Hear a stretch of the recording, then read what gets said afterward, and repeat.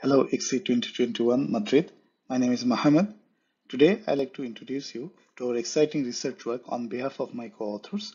It was a combined work between IBM Cares and Ryerson University. Our research focuses on anomaly detection in a large-scale cloud platform. Here is the outline of our today's presentation. First, I'd like to give a brief introduction to the problem and our goal. Then, we'll focus on the highlights of our research challenges. Next, I will describe the architecture and implementation of our proposed solution. After that, I will share the insights and best practices that emerged during our work. Finally, I will describe the applicability of our findings to leverage implementing a generic production-grade anomaly detector. We'll start with the current cloud market position along with the problem and our goal. Nowadays, cloud computing is everywhere. Governments and companies are moving their workloads and facilities into the cloud. Therefore, the services are getting increasingly popular. The market value of public cloud services in 2019 was approximately 228 billion US dollar globally. It is predicted to reach around 355 billion by next year with a steady year-over-year growth. Cloud platforms under the hood consist of a complex interconnected stack of hardware and software components. Each of these components can fail, which may lead to an outage. In recent years, advanced and automated monitoring systems have been deployed in data centers. However, most existing monitoring systems still depends on statistics and heuristics from observed matrices. Such anomaly detection techniques are less effective in a cloud environment due to cloud platform scale and rapidly changing nature of the workloads. The reduction of efficiency is typically demonstrated by overwhelming false alarms. In this paper, we have discussed the implementation of a deep neural network-based production-grade real-time anomaly detector for IBM, shared its architecture and implementation note, along with the best practices that emerged while evolving the monitoring system. Other researchers and practitioners can leverage them to build anomaly detectors for complex systems. Now let's focus on the key challenges. The IBM console encompasses core functionality, tying together all parts of IBM Cloud, such as identity and access management, billing, search and tagging, and product catalog. Such a complex monitoring platform demands complete and thorough visibility of the networks, devices, and services in real time or near real time to live up to the agreed SLS high expectations. We dealt with an existing monitoring and notification system that suffered from flooding of false alerts. The high dimensionality and non-linearity of the data made it difficult to use statistical models.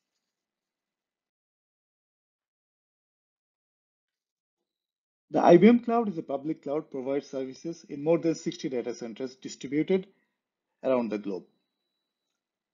The console is an exciting product geographically deployed across 10 data centers. Microservices in the ecosystem depends on API from nearly every part of the platform, as well as the rest of the IBM Cloud.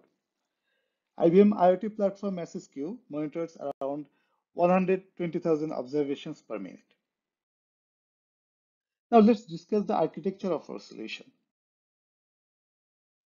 We designed a layered microservices-based architecture that constructs a scalable and reliable data collection pipeline. The pipeline can collect or pull data from various sources like message queue and databases. As shown in the figure, our solution has two composite layers, converter and splitter, and aggregator and modular, for processing online and offline data. This architecture allows us to use microservices and pub-sub architecture patterns and offers a good balance between scalability and maintainability due to high cohesion and low coupling of the solution.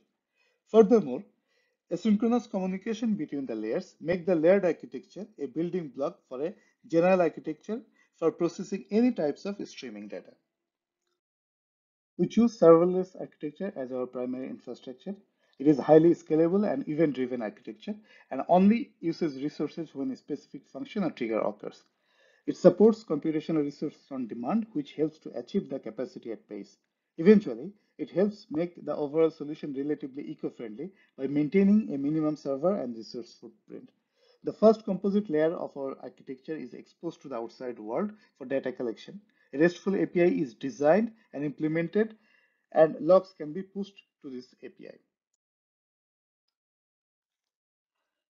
We monitor the incoming traffic from platform message queue, filter relevant data points, and aggregate periodically in 5 minutes interval. The features are generated by grouping the response time over unique component ID, REST method, REST status code returned by a service, and aggregate statistics mentioned above. We had we also add periodic seasonality features using standard trigonometric transformations. We use GRU-based autoencoder to get the reconstruction error. Historical errors are modeled as normal rolling distribution, and we measure the probability of anomaly by analyzing the distribution of the autoencoder's reconstruction error scores. We leveraged a grid search approach in Compute Canada High Performance Cloud for the hyperparameter tuning of the GRU-based model. The detector sends out the alerts to the appropriate DevOps team using Slack channels. The Slack message contains a high-level summary of the alert and the count of the anomalous features grouped by platform component groups. It also includes a hyperlink to the detailed report. We have included a mechanism for the direct feedback from the DevOps teams for the reported anomalies in the Slack channel. They have four options, as you can see in the figure, to choose from: anomaly, anomaly but no impact, not an anomaly, and I am not sure. The detailed report contains a textual description of the anomalous feature and the graphical representation. As example of such a graph shows the anomalous aggregated feature along with the raw data points for the previous 48 hours. The analyst can compare the feature's historical behavior with the recent anomalous one, shown on the right hand side of the plot. The top two planes shows the anomalous behavior, API 1. We can see a gap in the data arrival which has not happened in the past. In the API 2 case, the calls to the API happened periodically in the past, but always resulted in a single spike. But for the anomalous period, we see a continuous request pattern in the bottom three panes. Now I'd like to share the insights and best practices that emerged. Analysis of anomalies from multiple data centers helps to understand whether the issue is localized, that is confined to a specific data center and can be mitigated by redirecting requests to another data center, or the problem is global one where a failover will not help. Anomaly detection feature further helps to identify denial of service attacks as they easily detectable by anomalies related to spike in the count statistics. The 20 minutes heads up offered by the model may not sound like much. However, to put things into perspective, SLA with 99.999% uptime allows approximately 5 minutes of downtime per year. Thus, 20 minutes of extra time gives DevOps teams an extra wiggle room that is appreciated.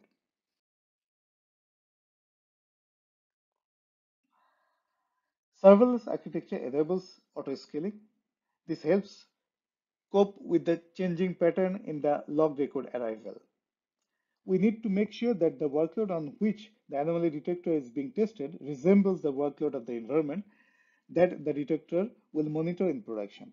While we have online retraining, we still need to do batch retraining periodically as new features coming from newly deployed services and APIs frequently appear in the cloud environment. We found that 6 hours interval was adequate for our needs. The solution, learning process, and the best practices can be used with other data types as long as they can be mapped to a numerical scale. Now we can reflect to our original goal and achievement. In this paper, we investigated the challenges that IBM DevOps teams are facing, that is finding a reliable and scalable monitoring system for IBM Cloud Platform, which contains thousands of components. We proposed to solve the challenge by designing and implementing an automated real-time deep neural network-based anomaly detector, which alerts the DevOps teams via Slack. The solution is monitoring the console's production environment of the IBM Cloud Platform for the last 1 year. It detects complex anomalies in multi-dimensional time series up to 20 minutes earlier than the previous monitoring solution and significantly lowered the false alarm rate. Therefore, we have designed and implemented a reliable and scalable production-grade monitoring system for IBM Cloud Platform. For further details, please read our paper and feel free to contact us. Thank you. Thank you very much. Okay, I guess we are live. Welcome, everybody. It is now time to ask questions to all those four presenters that decided to join us. So, first of all, thank you for your presentation. I encourage the audience to write their questions on the chat system. Meanwhile, I can ask some basic questions so that people better understand the background of the paper and come up with their own questions. So the first question is, what is an anomaly in your context, in your paper? Thank you for the question. And here we are actually measuring the performance of the cloud system. We are monitoring thousands of microservices and systems and their response times, and whether we see any unusuality based on the normal situation. So that we have to define what is normal. So we have a larger window that we are considering as we took roughly 1 month worth of data. And then based on that knowledge, if some deviation happens, that should be notified by the detector to the operation teams. It's not like just a single spike. It could be spike, which is easier to detect. It could be some other changes, that should be notified so that people can take initiative before the actual outage or disaster happens. So this is what we mean. So I've seen that in your paper you provide some findings analyzing the IBM software. My question is, what do you think are the boundaries of your results? So, in other words, do you think that you will find similar results in other contexts, and so which contexts are somehow similar? And which other contexts do you think are different? Of course, this is about speculating. It's not about discussing the results you had because this is what you had. But if you had to discuss, a domain or a context where your result clearly won't apply, and another context where you believe that your result would very likely apply, what would context would be? Okay, thank you. I would like to request Dr. Andromensky, if you please.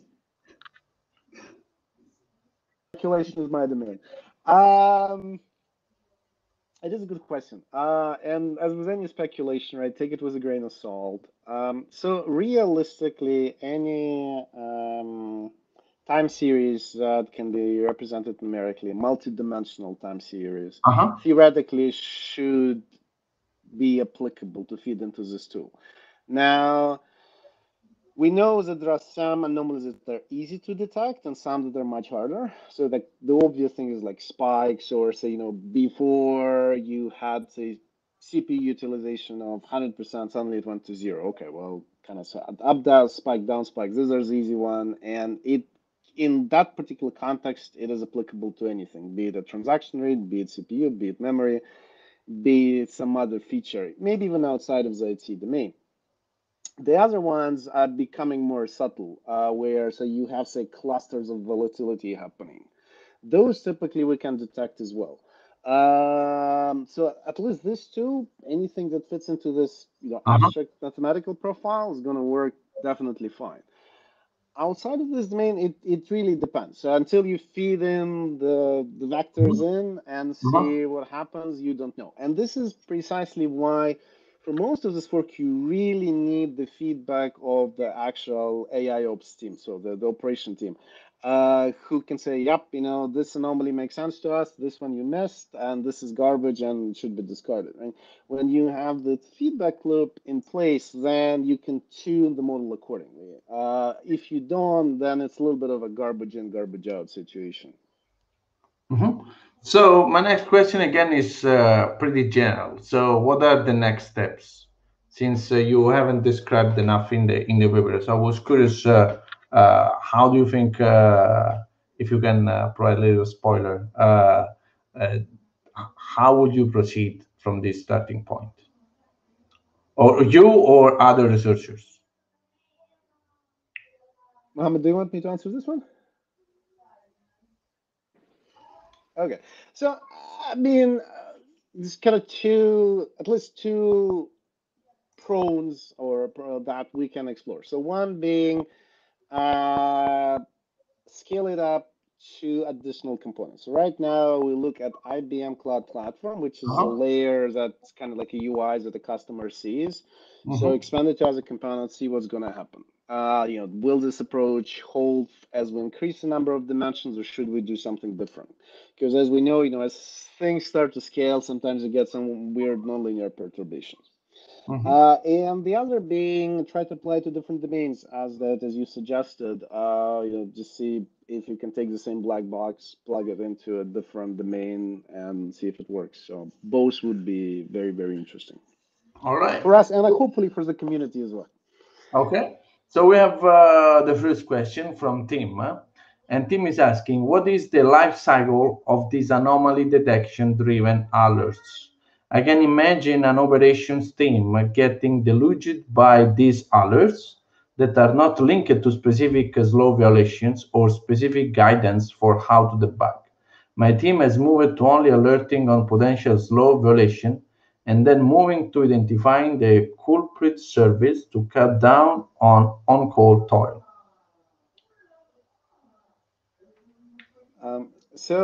It is a very good question, and um, it actually relates to another paper that we had a couple of years ago where another IBM team, they were overwhelmed with the number of false alerts that this automatic systems were generating, to the point where people basically started ignoring them, because if you have 50 alerts coming in 10 minutes, there's no way you can actually explore all of them. So one of the key points for this one was to make sure that the number of false alerts emitted is low, and typically we don't see more than one an hour, often less.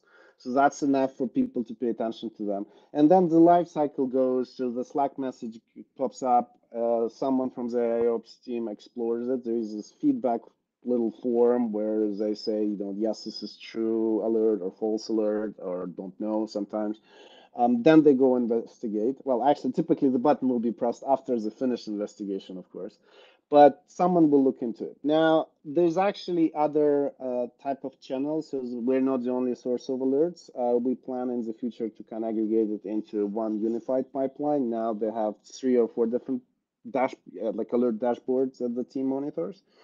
And then eventually, once alert is resolved, then you can get some feedback. So hopefully that answers the question. That's a really good one. Thank you. Okay, there are no other questions, and I don't have any other questions. So let's wait for the audience to come up with some other questions. Otherwise, we can discuss what are the main takeaways for researchers. You know, so if I need to start now, so what would be the main takeaway? What if I would live my life all over? What would I have done differently? Eh? So, I mean, there's the standard issue when dealing with large enterprise grade system, right? So Uh-huh. here, the software distributed among 20 plus data centers. So just dealing with the volumes and the hooking into the pipeline. And because if someone gives you a file and says, okay, here's the time series, go find out the anomalies, good for you, right? So that's relatively straightforward. Here, you actually had to massage it, make sure that it fits into the enterprise pipeline, that Uh-huh. it is useful for AI ops. Obviously, sorry, for that this AI ops tool is useful for the DevOps team. Okay, too many buzzwords. And I kind of getting constant feedback because like we typically have the biweekly meetings with industrial partners, and they tell us if we're on the right track or not, and we course correct. Because otherwise, you would may produce something beautiful from academic perspective, which will be completely useless from the perspective of a practitioner. So we try to avoid this type of situation. Absolutely. Absolutely. All right. So I thank you for presenters that joined us. In a few seconds, there will be a pop-up button to click if you want to continue discuss with the others. Otherwise, hello everybody.